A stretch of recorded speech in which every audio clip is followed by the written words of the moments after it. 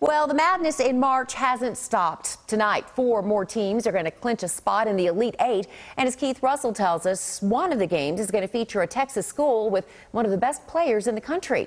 And he's from right here in North Texas.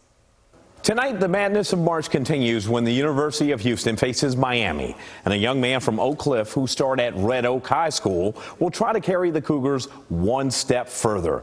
Marcus Sasser didn't have a lot of hype like some high school players from DFW, but he worked to make himself a first-team All-American this season with a definite NBA career that awaits.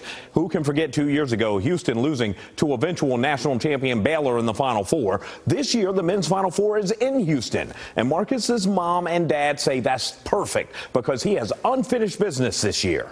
I just told him to, just stay humble and have a good heart, and God will lead you all the way. And that's all we just been praying about. It's almost unreal, and I'm just thankful as a parent to be able to see my son live out his dreams and to see how God is continuing to bless him.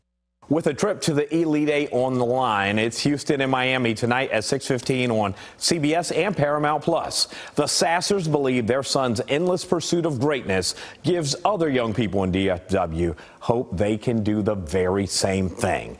Keith Russell, CBS News, Texas.